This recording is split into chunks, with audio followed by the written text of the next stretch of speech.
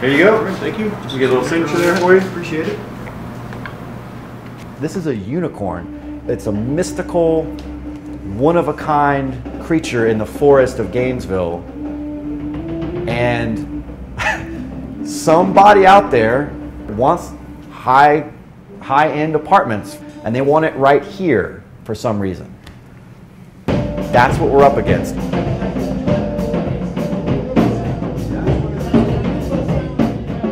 The jam actually started as a hobby between myself and two of my friends. Just a little fun project to help pay the rent on the remainder of a lease, which would be the last contractual lease this space would ever have. No money, no business plan, no experience, and very briefly after we started, we were on a month-to-month lease. Any business person out there would cringe if you told them that you wanted to try to run a legitimate business on a month-to-month lease. They would probably laugh at you and be like, don't even try that. And at the time we had a very amateur setup. We didn't have a lot of PA gear. And then within a month or two, a lot of the local bands started coming to us and requesting the opportunity to put on a show here.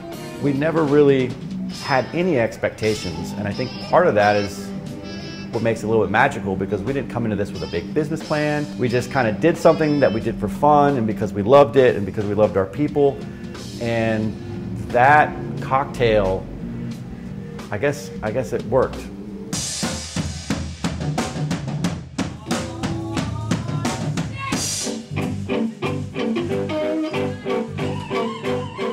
So there have been a couple bands that have definitely used the jam as their launch pad, so to speak.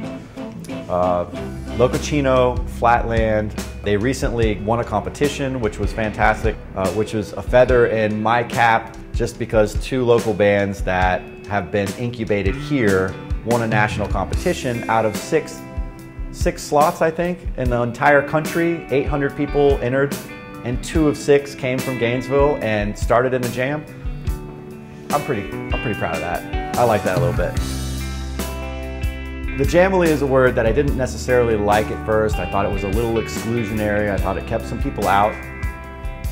But it's really the opposite, because at the end of the day, anyone that comes here and they feel there's a kind of acceptance and openness about our venue, especially on World Wednesdays with the local crowd. At this point, it's become a definitive part of what the jam is the Jamily, and now when you talk to people, you just have to say the word and they know what you're talking about. And there's a distinct group and community in town that know they're a part of it and are proud to be a part of it and have taken the jam and our culture and kind of run with it. And I think that's a signal that you're doing something right when people take things and they make more of it than what you even intended to do in the first place. So I'm a Jamily member now, I think.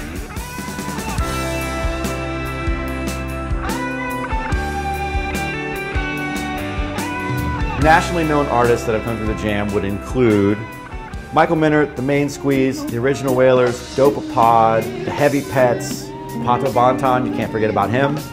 At first, hosting artists like that was really intimidating.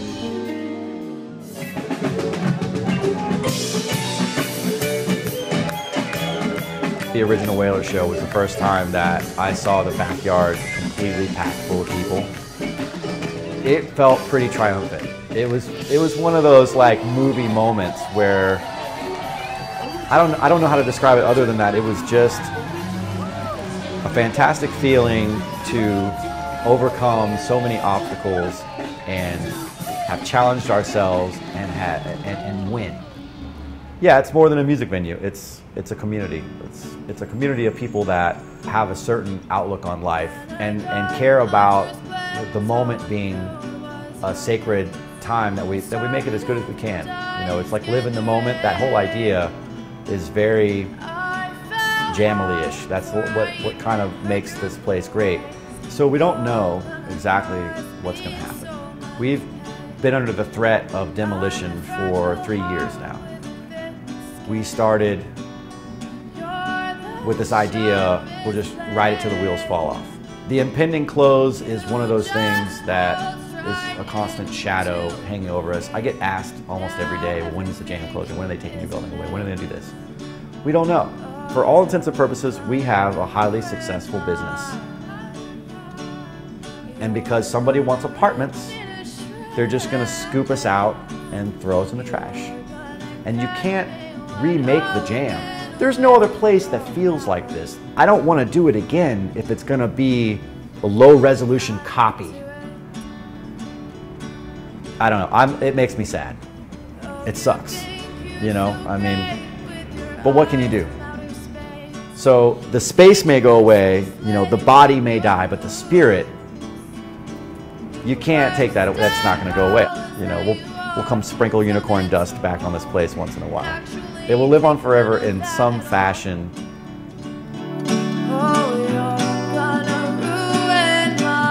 Without too much conceit, I know what I'm doing and I know how to run this business. And I'm going to be carrying the jam on my back. Its spirit will be in a little satchel with me forever. So anywhere that I go, I'm taking it with me.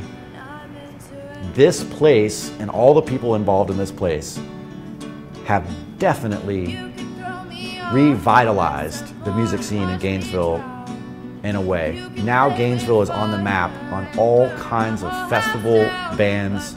They see Gainesville, they try to call, they want to make a stop here because we created an audience. We built it. It didn't exist before we got here. We can take credit for that. When we go, that'll still be here.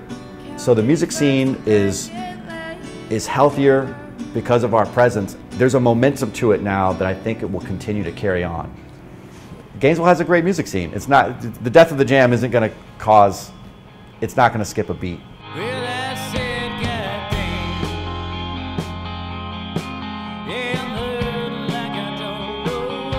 It may mourn a little bit.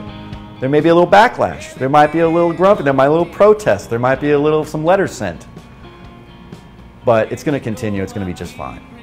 When it comes to closing down the jam, we could just write it off, close it down. Our lives would be a lot easier, a lot less stress, a lot less struggle.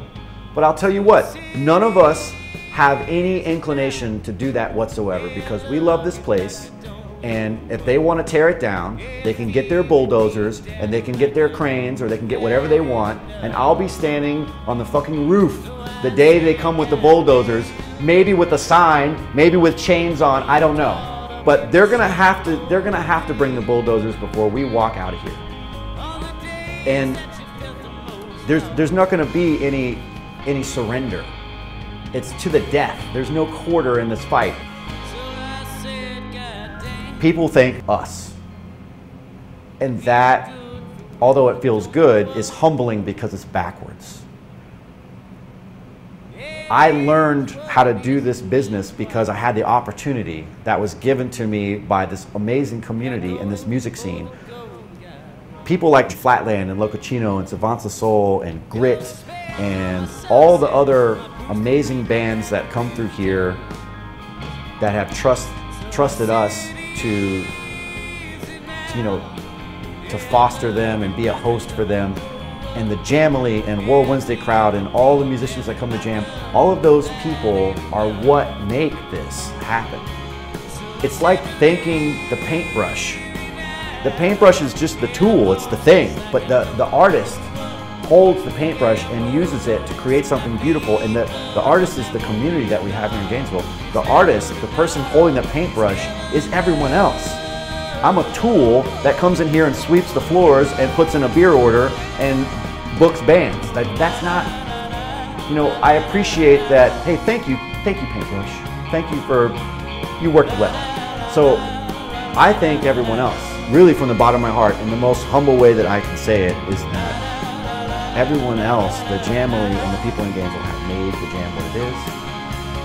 And I'm lucky to have given the opportunity to be part of this.